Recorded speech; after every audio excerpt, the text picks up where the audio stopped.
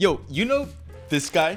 Pizza. Yeah, Little Caesars. Their story's crazy. So it's 1959, and this minor league baseball player, Mike Ilitch, busts his knee. So he retires from ball and goes to his wife. Yo, babe, let's make the za. So they dump their $10,000 life savings into a pizza joint. She wants to call it Little Caesars, and he wants to call it Pizza Treat. So they call it Little Caesars Pizza Treat, which, you know, she tears down. But what makes them special? Cheap ass pizza. But to do this, they gotta cut costs. So they have a genius idea. You can't eat there. It's takeout only, meaning no big buildings, servers, or dishwashers. Then they pump these goofy ass ads. But there's a problem. Papa John. That greasy beast steals their customers. So for a decade, Little Caesars loses money. But then they drop the $5 hot and ready, buy ads, and now they're the third biggest pizza chain behind Domino's and Pizza Hut.